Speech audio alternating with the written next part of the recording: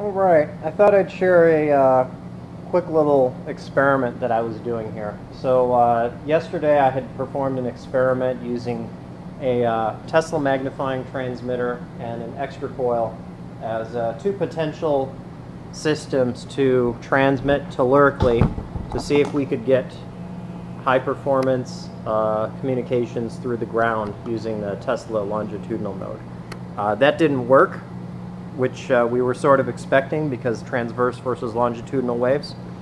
But as a follow-up experiment, I wanted to do a couple little brief tests since I had both of the coils tuned to the same frequency. They are 160 meters, 1860 kilocycle. So the two coil setups that I have here, this is a simple extra coil with a vertical mast that's used for tuning. It's running through a generic ham radio balun for isolation. One lead of the balun is going to the extra coil. The other lead of the balun is going all the way to ground. So what normally happens is if we fire this up, I have the transmitter set up and tuned here. So if I turn on the transmit and I turn up the power, the bulb is in line with the ground lead. So we notice, I think it's a 15 watt bulb. So the bulb lights up because there's power going back and forth through the earth, and it's dissipating some of that. Turn the power up and down, yeah. So that's relatively stable. So now, I wanted to see the difference is what would happen if I transmitted the same amount of power to the TMT and attempted to use that as a receiver. So this entire setup is basically an analog of a full-on telluric transmission system.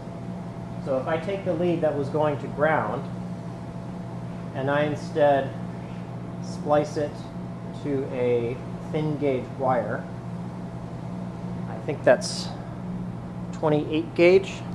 You may not even be able to see it.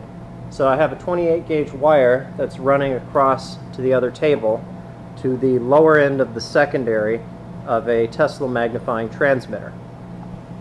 And what is set up is the primary circuit is running through a variable capacitor, and it's also running in parallel with a another test bulb, which it's either 15 or 25 watts. So what's the equivalent circuit here is that the bulb on the right, we'll say the transmitter on the right is going in series. It's going to the balun.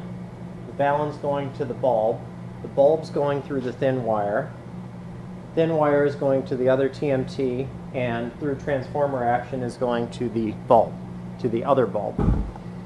So conventional prediction would be that because these bulbs are effectively in series, we should see both of them light up when we apply power. So now if I turn up the power here, we notice only one bulb lights up, the bulb on the receiving side. Even though the bulb on the right is directly in series with this circuit, it's not lighting up at all. It turns out if I do put up the power, there is some current running through that, because if I put a 200 watt bulb on the left, actually, I got time for that. So if I kill the power and replace this 15 or 25 watt bulb with something more substantial, this is the exact same setup with a 200 watt bulb on the receive side. So I turn up the power, and at this case you do actually see both of the bulbs illuminating. So the only thing we've done was change the load, or change the impedance on the circuit. And then if I use a fluorescent tube, bringing the tube near either of the coils will detune it partially. So you can notice that if I bring it near here, the extra coil, it detunes both of them. The power automatically drops to protect the transmitter. And then if I bring it near the extra of the receiving side,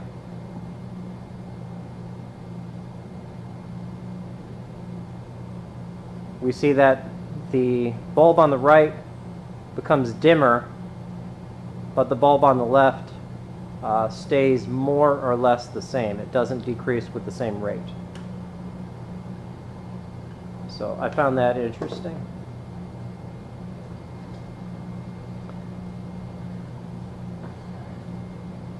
But anyway, that's the quick test. I hope you found this interesting.